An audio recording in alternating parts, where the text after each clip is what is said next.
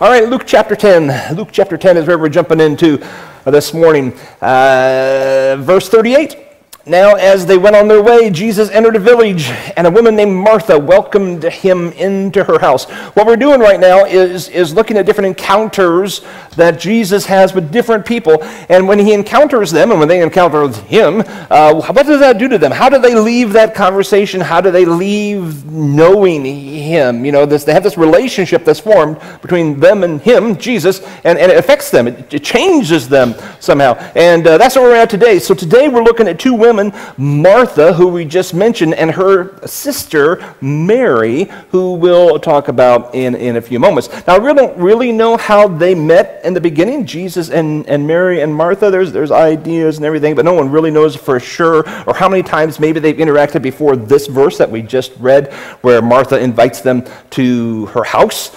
To stay. We do know they're friends. We do get the idea, partially from this verse, that when Jesus is in Bethany and in that region, that he tends to hang out at their house. It's kind of a home base for him in that area. And so they have a relationship going on here. Now, it's the next two verses we're going to read here in a moment that tend to cause a lot of conversation about Mary and Martha. It's from these two verses that we're going to read that, to be honest, I think maybe I say we, being the church as a whole, tend to be a little unfair toward Mary and Martha, because it's just this little tiny slice of their life, and we've come up with like these big assessments and personality traits and profiles of who Mary and Martha is, and just because of this encounter of Jesus. Now remember, this is a big moment in their life. They are encountering Jesus, right? I mean, he is the king. They believe he is the highest prophet, best, most powerful prophet ever in the history of Israel. So it's not like, hey, he's just another guy.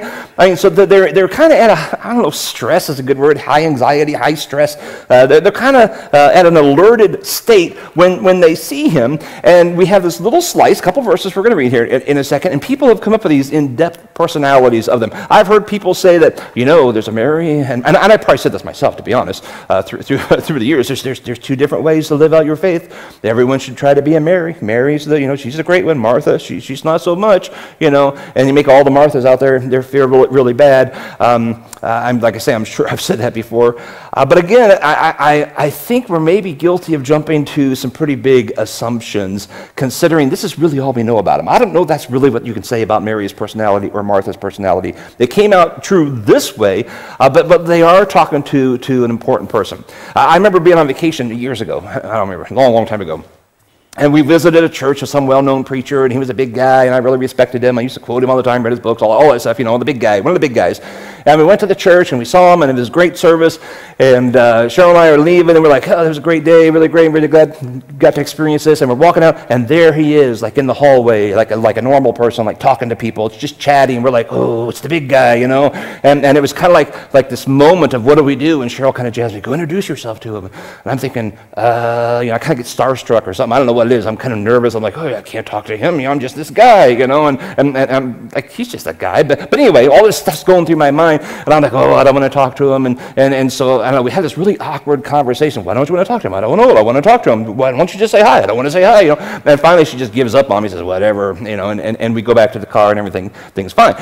So if you were to take this in-depth assessment and try to decide what our personalities are like because of that little tiny slice, that little moment that we had with someone that was highly respected and someone who I really respected, you probably would say that well, Cheryl is obviously an extrovert and a big risk taker, right? I mean, she, you know her. She's afraid of nobody, could give a rip what anybody thinks about her. Her goal is to climb her way up the corporate ladder and win it at all costs and everything. She's afraid of nothing, right?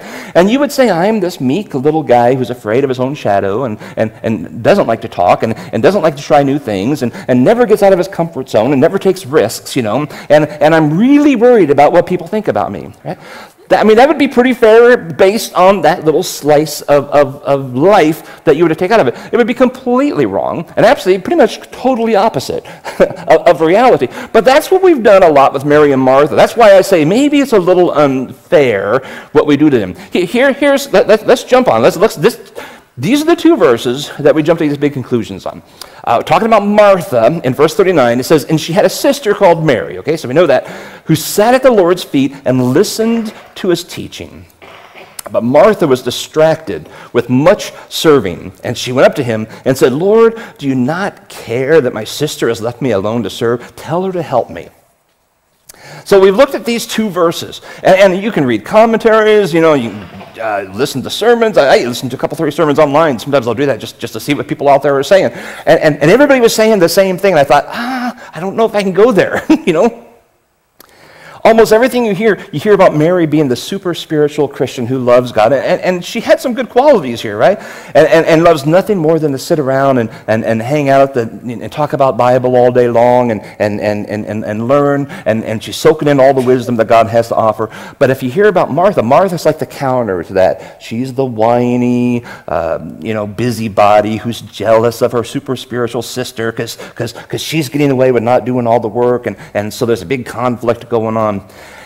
And maybe we get that a little bit from the next verse, because Jesus does say, well, Mary's got a point here. The Lord answered, Martha, Martha. That's an endearing term, by the way. Martha, Martha. Martha, come on. I love you, Martha, right? You're anxious and troubled about many things, but one thing is necessary. Mary has chosen the good portion, which will not be taken away from her. Now, Jesus isn't saying here that Martha is bad and Mary is good. That's often the conclusion we jump to. Oh, it's bad to be a worker and you want to be a learner, right? That's not what he's saying here. He's not saying it's bad to clean your house and make meals, and it's good to do nothing but read your Bible. People like to paint this picture of Martha being so concerned about the little things. She's taking the cobwebs out of the corner because Jesus is in the house, and she's cleaning off the chandeliers, and she's taking all the precious moments out of the counter and blowing them off with a hair hose. I know she's doing all these little things that really don't matter and no one really pays attention to instead of listening to Jesus. But let's look at what's really happening here. The verses we already read, if you look a little closer just at some of the words that we kind of fly over, I think it tells us a little bit. Verse 38 says that they went on their way. Okay, this is more than just Jesus hanging out at the house. There's a they involved, implies plural. Probably the disciples, right? The disciples, they're all hanging out together. Jesus with his disciples are in Bethany, and Martha says, hey, come on over to my house. Could be more people than just the disciples. It wasn't uncommon for other people to follow along, from town to town, and then they'd kind of drift off and go back home after a while. But there could be quite a group of people here, and Martha has invited them into their house. That invitation would include the entourage, at least the close group that is with Jesus. There's a lot to do when, 12 to 20 people show up at your house, right? There's something it's not like she has a group of frozen, a bunch of frozen pizzas in the freezer she can just throw in the oven. There's stuff that has to be done. These are men that need to eat, they need to be refreshed, they need some water. She can't just turn on the water faucet.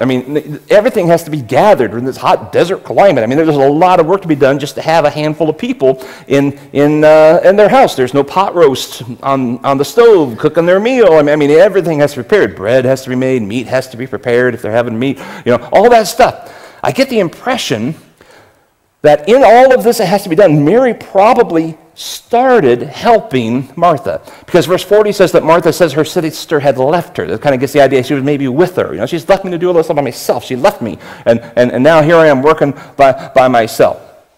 And the temptation is to envision Mary casually sitting back, sipping on iced tea, hanging out with the boys, listening to Jesus talk about the events of the day. But this is actually a significant posture in Scripture. When you see a term sitting at the feet of Jesus, she's not just hanging out, letting her sister do all the work, thinking, I got a freebie, this is a big thing. That is what disciples do. Disciples sit at the feet of their teacher. That is an officially designated disciple. You go to any rabbi, there are people who sit at their feet while the rabbi would sit and teach, and they would be at his feet, and he'd be teaching them, and there'd be others in the background in a different crowd, but the official people would be sitting at his feet. This is what the Apostle Paul did when he received his formal training back in the day. It's a term he uses when he talks about his credentials in Acts chapter 22. I'm a Jew born in Tarsus of Cilicia, brought up in the city, educated at the feet of his teacher there, Gamaliel. according to the strict manner of the law, our fathers being zealous for God as yours. I mean, he said, I sat at the feet of him. That's it's official training. So it's much bigger than like, I don't really feel like peeling the potatoes. I'm going to hang out with Jesus. She's putting herself in the place of discipleship. This is Mary walking outside the cultural, societal norms of life at that time, entering into a man's world, declaring Jesus her teacher and her an official follower of his. Now, what Martha is doing is legitimate. It's not like she's being less spiritual. She's doing exactly what society is telling her she should do. In their culture, that's what the women do. She's making the meal, she's preparing the stuff. She'd be doing the same thing for any group who happened to show up at the meal. She's loving on Jesus, serving him by taking care of his most basic needs, shelter, food, rest, the whole thing. That's her role in society. And she's honoring Jesus by doing this. So it's a little more than annoying to Martha that Mary isn't engaged with this. Not just because she needs the help, but because she's not doing her job, her society-given job. You're breaking the norms. This isn't how we do things here. What are you doing? But Jesus explains that this may be different, but it's all right. He said Mary has chosen the good portion. I like how the NIV says this better, probably just because I remember it better from when I was younger. But the NIV says only one thing is needed, he's telling Martha. Only one thing's really needed here. Mary has chosen what's better. There's just preparing the food, and there's sitting at my feet, becoming a disciple. Mary's chosen what's better. Interesting. I have a couple insights just based on this encounter that I think that are important for us and maybe hopefully impactful for us as well. The first thing is following Jesus can lead you contrary to societal norms.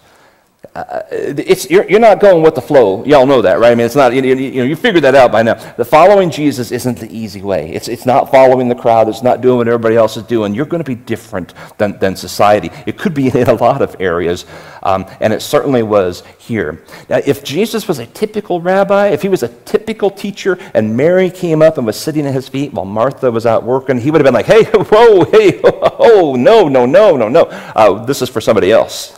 This is for the men. The men sit here. The women do the cleaning and the cooking. You go and do that. That's true in many societies today. When we were in Zimbabwe, it was very much like that, very patriarchal society. It's like the women were cooking and the cleaning, and the guys got to sit around and eat. And we talked about that before in the past. It's very common, right? That's what a good rabbi would have said. But he didn't do that. He basically said, "Hey, let her stay. She's chosen with the better." He's like jumping over all of societal's norms right there. All the roles of women and men and all he's jumping over things. He's chosen the better. See, God's kingdom, Christianity, would not be just about middle-aged Jewish men. It'd be about women, too. It'd be about Greeks. It'd be about Gentiles. It'd be about Ethiopians. It'd be about Gentiles like us. It'd be so much bigger than what society in his culture was looking for. It'd be for the wealthy. It'd be for the impoverished, just the same. It'd be for the people in powerful positions. It'd be for the people who are taking out the garbage of the powerful people in positions. It's for all of us. The Apostle Paul put it this way in Galatians 3, "For in Christ Jesus you are all sons of God through faith. For as many of you were baptized into Christ have put on Christ." There's neither Jew nor Greek. Ethnic doesn't matter. There's neither slave nor free. What you do for a living doesn't matter. How much you make, high to low, doesn't matter. There's no male, female, gender, doesn't matter. You're all one in Christ. In Jesus, in his kingdom, it was going to be different.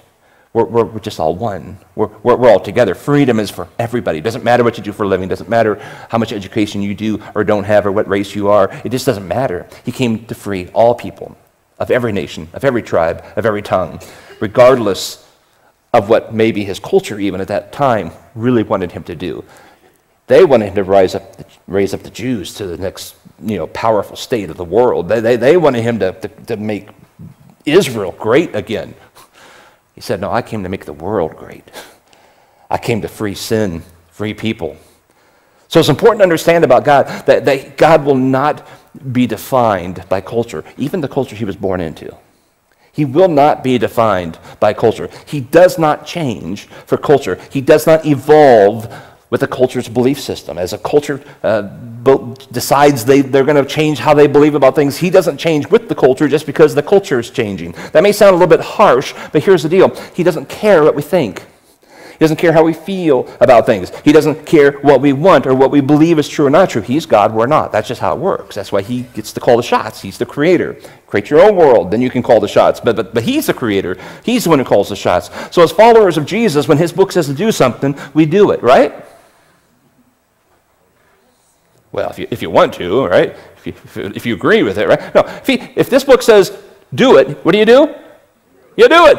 If this book says don't do it, right?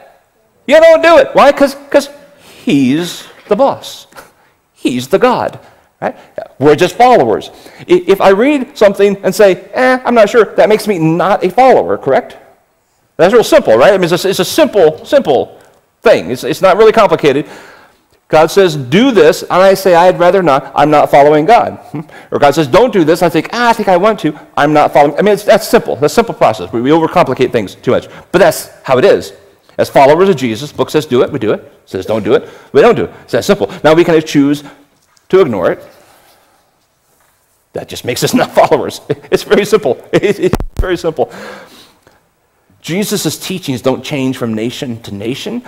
He doesn't have a different set of standards in Zimbabwe that he does here. It's the same. That's why we can go there and teach, and they can come here and teach, because it's the same Bible. It's the same God. It doesn't change from generation to generation. So someone who's young can teach the Bible. Someone who's old can teach the Bible. It's the same truth. Nothing has changed. His truth is consistent for all generations, for all times. There will be times when society will alter what they think, right? When here's God's word and here's what it says, and society is like way over here on some issue, doesn't matter what the issue is. They're saying, man, this is what we think is true. We've evolved, we've changed, we know more than they used to. This is old and fuddy-duddy. Now, who's moved? Society, right? That doesn't mean society is right and God is wrong. God's still right. Society just changed. By the way, it never ever turns out well for the society that does that. And we've read enough of the Bible. It happens over and over and over again. I mean, it's just generation. We have to keep recommitting to God, it seems like. So society can come way over here. And here's what makes this a big deal is in the church, we have to decide, if we call ourselves Christians, we have to decide, who do I follow? Will I sit at the feet of Jesus and do what he says, or will I sit at the feet of culture and do what the culture says? Who will I believe? Who will I chase after? Who will I sit with? Who will I fellowship with? Who will I live with? That's the difficult thing. Are you with me? I mean, it's pretty simple. I've been saying about the same thing for like 34 years. I really haven't changed my message a whole lot, because who am I to change the message? It's the same message, right?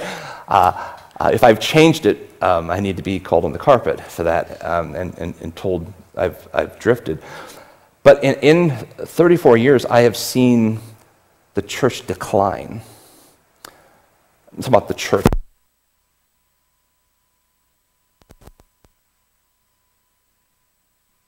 Follow more after society and less after this. There's nothing that breaks my heart more than that. And sometimes I bang my head against the wall, and I'm just going to keep saying what I say. The book says do it, do it. If it says don't do it, don't do it. Yeah, it's real simple. And I don't know what to do about a society, about the church. And I get part of it's natural, part of it's spiritual warfare, and it's all, we can talk about it all day about what it is. But more and more, we're chasing after culture and not following Jesus. Just understand, if you're going to use terms, if you're not following Jesus and you're following culture, you're not a Christian. Yeah, but I read that one verse. Oh, okay, if you're not, okay, If you're not following, you're not following. If you're following the wrong thing, you're not following. Yeah, am I oversimplifying this or overcomplicating it? It's not complicated, but we make it complicated. Mary sat at the feet of Jesus, and out of all the things she could follow and all the things she could be doing, she chose what's better. I mean, he says these things because he loves us, not because he's trying to be mean, because he loves us. Second thing, never let your to-do list interfere with an opportunity to encounter Jesus. There's 100 legitimate things Martha was doing that day. I mean, I didn't count them, but there was a lot. She had a lot to do, and she was doing them. There's 100 legitimate reasons for Martha to be upset with Mary for not doing them. It had to be done. But Mary was with Jesus, and that was better. So out of the 100 things, there's one that's at the top. Sit at my feet first, Jesus is saying. Now you have 100 legitimate things to do every single Sunday, or every time you have youth group or small group, or wherever you encounter Jesus, your Bible time every day. You have so many legitimate reasons to stay home from church. None of them are better than what's going on here. They might be good reasons. I mean, the yard needs raked, and the soccer team needs to play, and whatever it is, the beach has to be visited. I don't know. All these good things. And they're not evil and sinful and terrible. They're just not as good as sitting at the feet of Jesus. I'm not saying I'm Jesus, but the experience encountering God. It might be a song. It might be a conversation with someone. It might be a moment in the prayer room. It might, it could be during the teaching time. It could be in a Sunday school class. It could be in your small group. It could be in a Bible reading time you have in the early morning or late at night or whenever you do that. There's a lot of things that could take you from all that. Nothing's as good as that. And you can catch up online. It's never as good as the real thing, because you can't have the conversations online. You can't have the fellowship and the things that happen online. Now I know I'm meddling a little bit, maybe a lot. But honestly, Martha had the opportunity to sit at the feet of Jesus. She was there. He was there. She had the equal opportunity of Mary and chose not to. She chose to do her to-do list. And again, it was all good stuff. And Jesus responds, Mary, Mary, Mary, Mary, I love you. Come have a seat. I want you to be a disciple too. I want you to follow me. I want you to know what this kingdom is all about. We'll have time to eat. I'm not going to starve. I'm going to be fine. We'll get water. Don't worry. The to-do list will be done. It'll get accomplished. Right now is the time to get some teaching. Come on in, Mary. Martha. Come on in, Martha. That's the only necessary thing on your to-do list. Am I goofing this up? We have those choices we have to make all the time. It wasn't that long ago when Danielle, our oldest, must have been junior high, and she was invited to be in the traveling softball team, right? Because, I don't know, the coaches saw it and said, hey, we need to give you more than what you're doing now, and what gives you a traveling team. So we went to the meeting, and all the parents were there, and they were talking about schedules, and I'm like, well, it looks like there's a lot of Sundays involved. So we really don't do Sundays. We have something better on Sunday than your softball team, which they kind of took that a little offensive. They didn't like that. And they're like, and Cheryl's like, well, he's a preacher, she's got to be here. And they're like, oh, okay, we'll take her for you. Like, first of all, I'm not going to send her to a stranger to sleep in a motel over the weekend. I mean, I'm not going to do that. And secondly, we do church. We just do church. See, softball's good. Love softball. She enjoyed softball. Everybody loved it. I mean, who doesn't like to sit and watch softball? Right? But we got something better. Now, if softball can save my sins and give me eternal life, I'm in. When softball dies on the cross for me, I'm there. So far, we have a better offer. Now, I know she's probably going to be on the Olympic team and be on a Wheaties box and make millions of dollars from her softball career. No, probably not, especially since she didn't go on the traveling team. It turned out okay. It turned out okay. She survived, and we still did Sundays. Whether I was the preacher or not was irrelevant. It's because we have a better offer than the other legitimate, healthy, good to do things. We had something better. Now here's what's kind of cool is now she's way past that. Right now she leads worship at this cool church that I go to. Now she's coming on Sundays, and it's still the better offer. There's lots of things she could be doing. And most of you know her. She sang this morning, right? I mean, she leads worship here. And there's a lot of things she could be doing as an adult. She makes her own choices. What you may not know is her job's on the 9th floor at Mercy Hospital downtown. It was that critical care, whatever the technical intensive care stuff. They all change the names all the time. She's in a pretty intense floor. People die a lot. She's their life's in her hands, and she's got to think quick, and she works on night shift quite often, and at least once a month, that night shift's on Saturday night. And if I worked the night shift in a pretty stressful, high energy, life and death job, I'd probably want to get off work and go home and go to bed. I mean, that'd be on my list. She has a better offer. And so she'll come off work, and sometimes the band's even here kind of halfway rehearsing before she is. And then she pops in, throws on her guitar, and leads us in worship.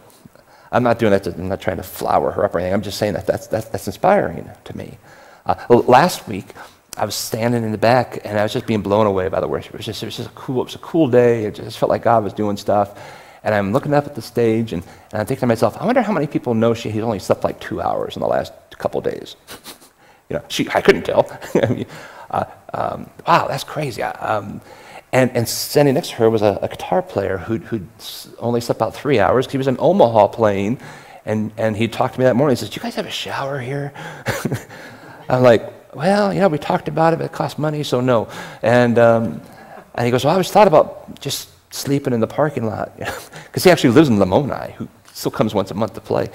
So he went from Omaha to Lamoni, slept for 3 hours, came here by 7:30 for rehearsal before, and then he was helping us lead worship. And I'm saying there's two people who on their to-do list would probably have sleep pretty high. I don't know. I don't want to that just impressed me that they had a better offer. If you talk to both of them, they weren't whining. They weren't like, oh, they're just like, if we have something better to do. I wonder how many times we allow something less to take our time, to take us away. We have a simple goal here every week. We want you to encounter Jesus.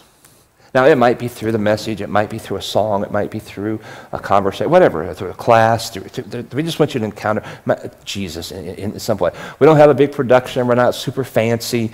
We don't put on a big show and not all that polished, all that stuff. We just want you to know Jesus. We just want you to know. Matter of fact, I'm kind of. That's where we even transitioned to a table a couple years ago. Because I just don't want it to be a big flashy thing. Just let's sit down and have a conversation about Jesus, And that's kind of the feel we want to have. Just a group of people sitting around, all of us at the feet of Jesus, trying to figure out how to live his life the way he wants us to live it, to follow him, trying to do the best thing. And that's my encouragement for you today, I guess. There's so many things you can do in life. Just do what's best. Do what's better. Prioritize. Sit at the feet of Jesus, learn to follow him better, and then go out and live for him.